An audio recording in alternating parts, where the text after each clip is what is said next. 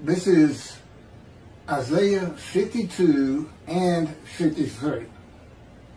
Isaiah chapter 52, the final verses 13, 14, and 15, begin the description of God's righteous servant that leads into, of course, chapter 53. It's the last three verses of chapter 52 and all the verses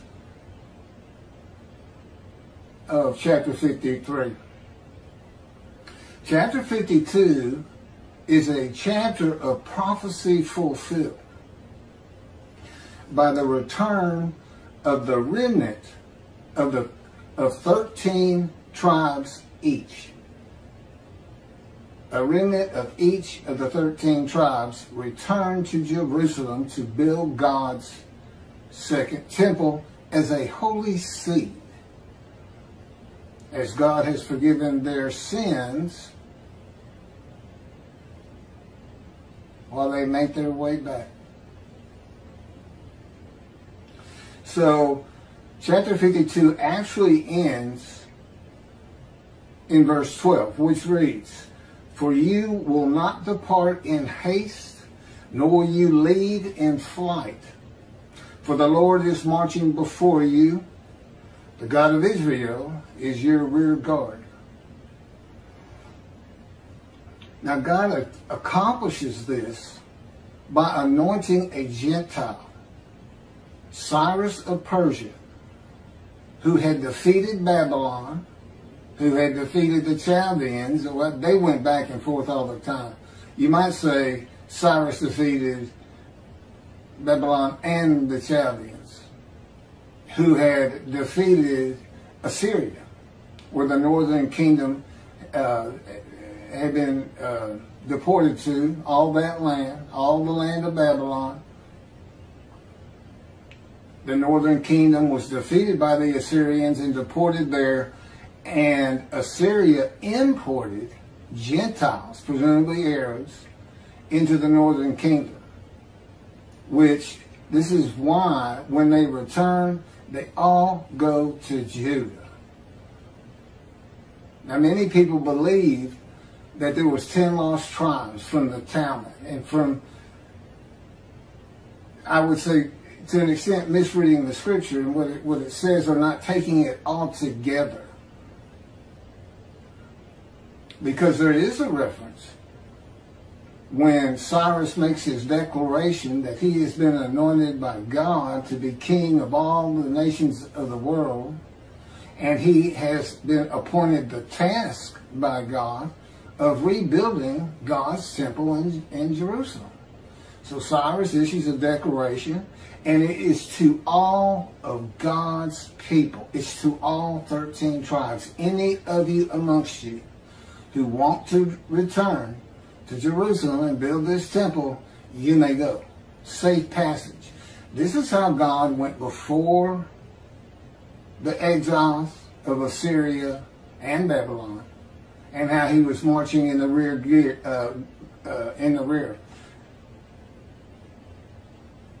He got Cyrus to let them go for free. That's why there's no haste and no flight.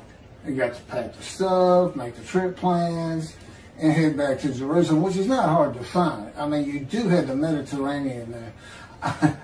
Just go along it long enough, and you're going to hit the promised land. And Egypt, I mean, I don't think there's any reason to believe they were lost. And the books of Ezra and Nehemiah make it quite certain.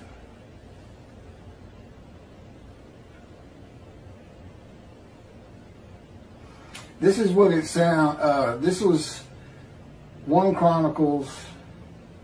Ezra chapter 1, verse 2. "Thus said King Cyrus of Persia, the Lord God of heaven has given me all the kingdoms of the earth, and has charged me with building him a house in Jerusalem, which is in Judah. Any of you and all of his people, may his God be with him, and let him go up to Jerusalem that is in Judah, and build the house of the Lord God of Israel, the God that is in Jerusalem. And then it picks up from there. So the chiefs of the clans of Judah and Benjamin, and the priests and the Levites, which is the 13th tribe. So you really have 13 and 10, not 12 and 10. There's 3 tribes right there. All whose spirit has been aroused by God. They got ready to go up to build the house of the Lord that is in Jerusalem.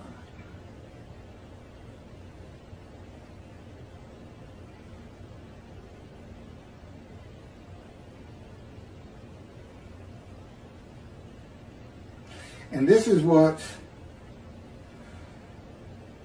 Ezra has to say in chapter 3, verse 1. And this has to do with the returning of the exiles.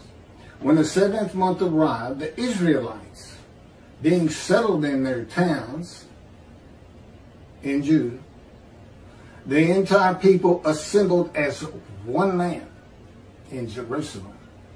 When the people of Israel gather as one man, it is all 12 tribes and the priestly tribe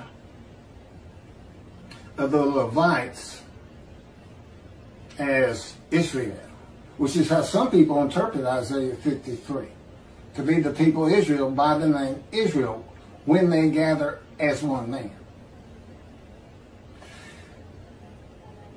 In 1 Chronicles chapter 9, verses 2 and 3, the first to settle in their towns, again the exiles, on their property that they took when they got back, nobody had been there during the exile,